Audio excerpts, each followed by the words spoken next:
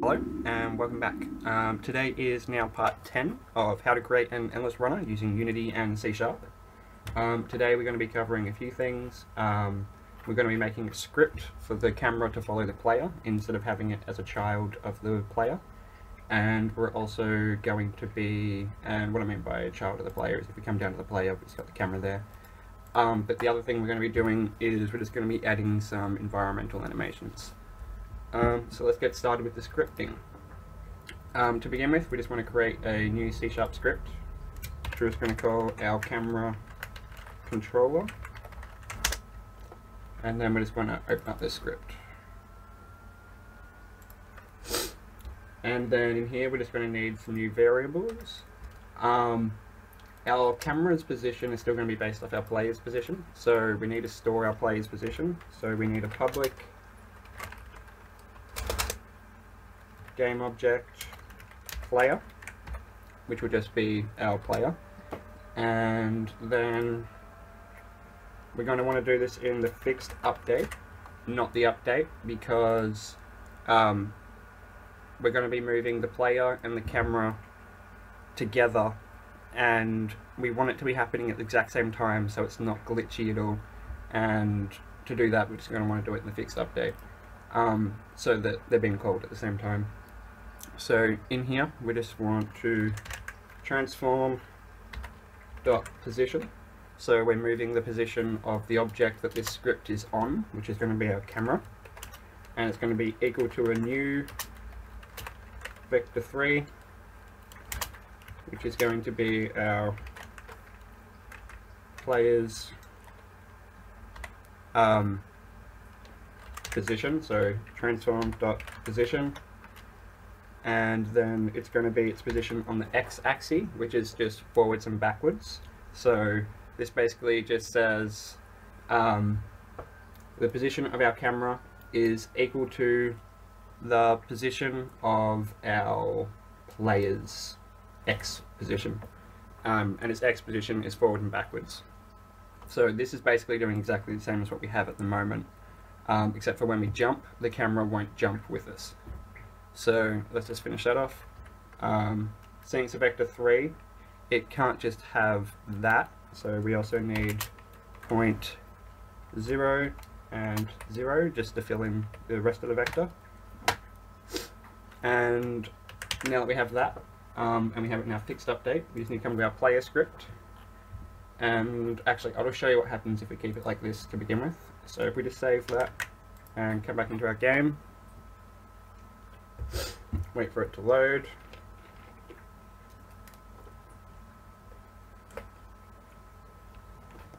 and then press play.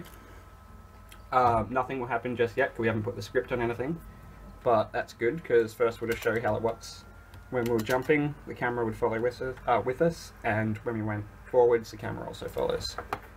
But instead of doing it like that, we're going to want to take our camera off our player and then add our script onto here, and then in the player position on the script we just want to drag our player into there. So now if we press play,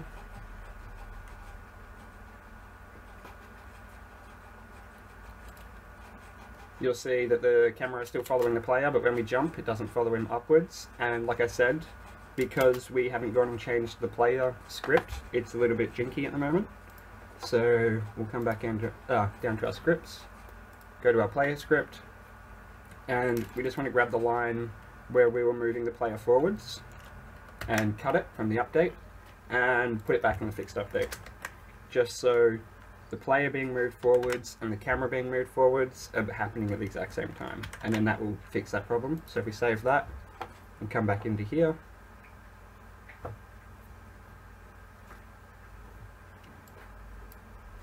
press play once it's loaded, we should have the same thing but a lot smoother. So press play, and there we go.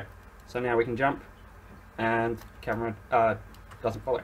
As you can see, the player is going off the screen a little bit, so to fix that I'm just going to change his jump height a little bit because he is jumping a little bit too high. So we'll go down to like 1800 and we'll just have a quick look at that. One other thing we might want to do is, at the moment, seeing the character is in the center of the screen, he doesn't get much of a warning for whatever is coming in front of him. So we might just want to come back into our camera controller, and then on our X, we'll just +2 onto our X position, which means it will move our character 2 in that position. +2 is moving the moving the camera in this direction, so the camera should move in front of the player when we press play.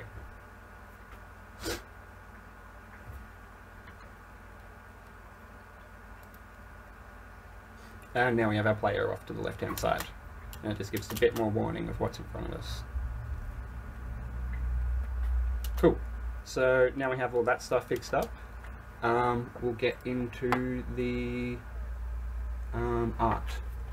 And if you didn't watch the last video, which we created all the background art, and we also fixed that little glitch that you're seeing there. I just haven't applied it to the whole level yet. The little glitch there. But so yeah, if you go back to that last video, you can see all that. But let's get started. So we'll go back to Piscal. And the thing I was thinking of creating is just something like a torch with some fire on it. Just something to put on the background, on the wall. Just something simple to demonstrate how simple it is to create animations in Unity. So we'll begin by just adding the handle for our torch, and then we'll add some flame.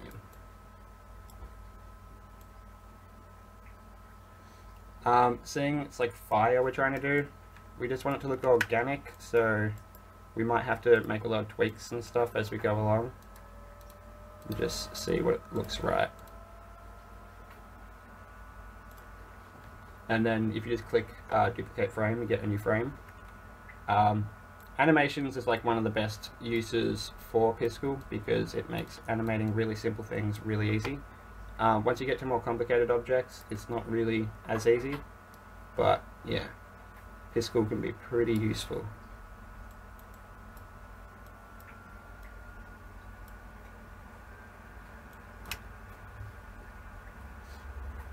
We're starting to get something that's alright, but still a little bit dodgy.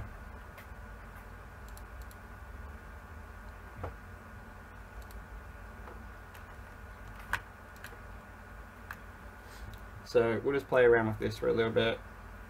I'm actually liking the look of that already. Might just add another frame and call that it for this.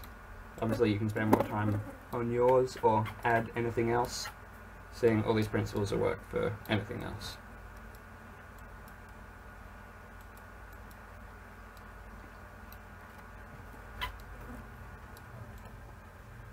So I'm just looking over here to see what it looks like. I'm pretty happy with that. We'll just add some more colours to it. So we'll come down and get more of a yellowy colour.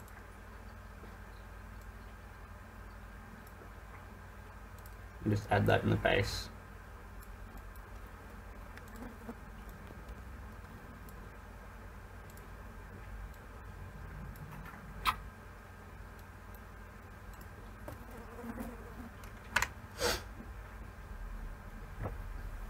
And yeah, I'm happy with that.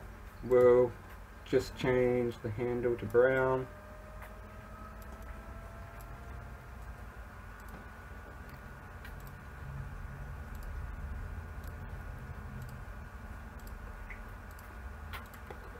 And then we'll export this.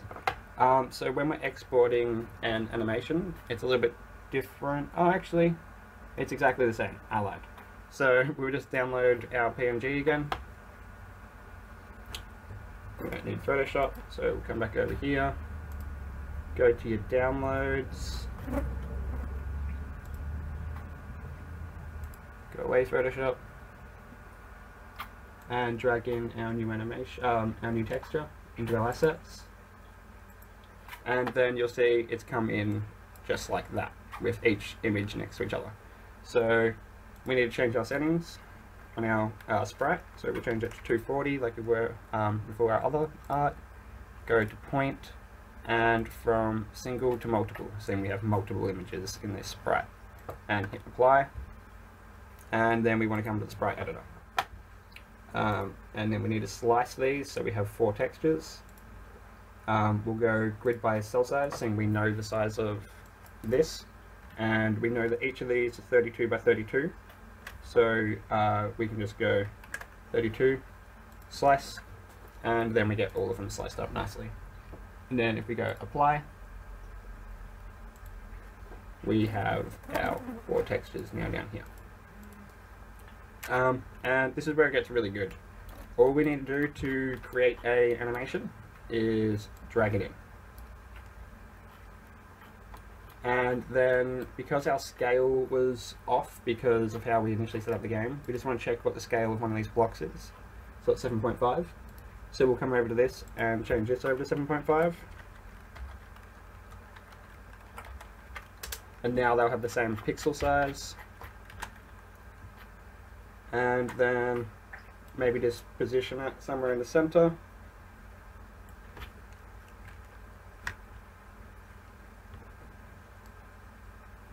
Around there maybe.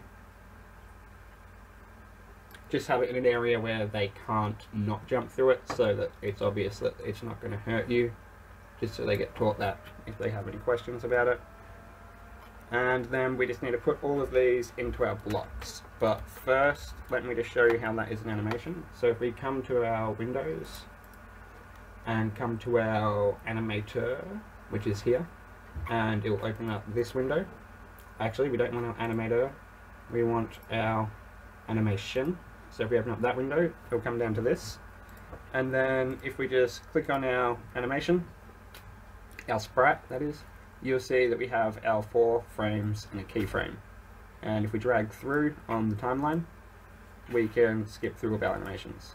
So if we press play, that's our animation playing. And the samples, we can change the speed. A lower value is slower, and a faster value, a higher value is faster. I think that's the way it works. I could be wrong about that. Nope, that's the way it works. So we'll have a value of 10. And then that's a little animation. Like I said, we just need to put it into all of our blocks. So to do that, we just need to find what block this is that we're currently on. We'll just rename this quickly to fire. And this is block 1. We'll just close up all these blocks. And we're just going to put fire onto block 1. Wait. Yeah, just block 1. So now fire is a part of that block. We can just hit apply.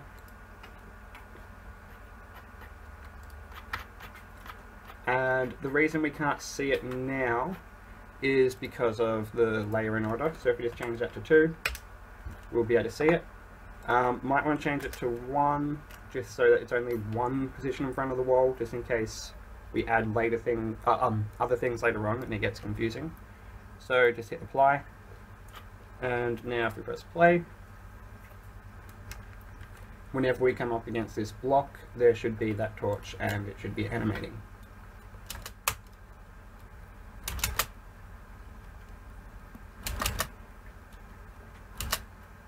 Okay, so we didn't make it there. One thing you might, and there it is, and it's animating. One thing you might be noticing is when I hit multiple blocks, I'm losing multiple bits of health. That's because we still only have, 2 colliders for each block. We could do it this way, but it'd probably be a bit more fair to turn off the box collider on one of them, and then extend the size of the other one downwards. Just so that if we do collide with this block, and we don't just collide like this, but we collide like this, we only lose 1 health for going through this. Instead of going through 2, when we'd lose 2 health, we'll just lose 1, which is a little bit more fair. So we might want to make all those changes and place our torches where we want. I'm just going to place a torch in every single block and fix up all of these, and I'll probably change the scales of all of them. So I'll just fast forward through this part, or I might just skip it, and then I'll be back.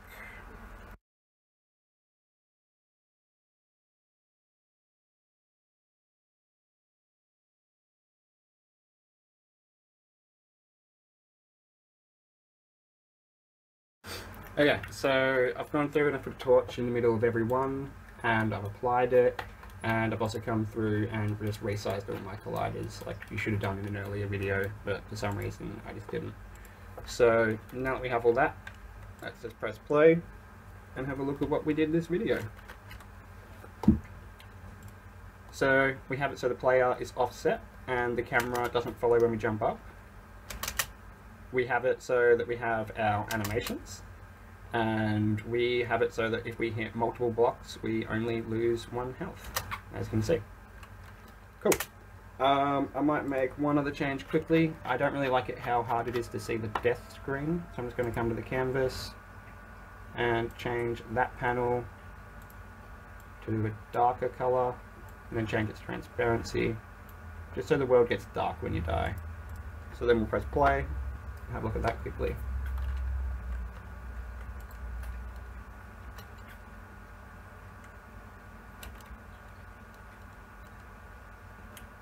So then when we die, cool, it goes darker. Cool, I like that a bit more. We might also just change the appearance of our buttons a little bit. So if we just come to our buttons, we can just change it to use no sprite, and that way they'll become square, and we'll just change their colours. No idea what colour. Yeah, maybe we shouldn't have changed their colours. We'll just go to a grey. And then obviously that means we need to change their text. So then we'll go like that. And then, yeah, cool. So, yeah, we have it so we have all of our basic animations and all of the camera script. And next time we might go a little bit further into animations, or we might try and make the game a little bit more fun or something. But yeah, I hope this was helpful. If you enjoyed the video, please like, comment and subscribe, and I'll see you next time. Have a good day.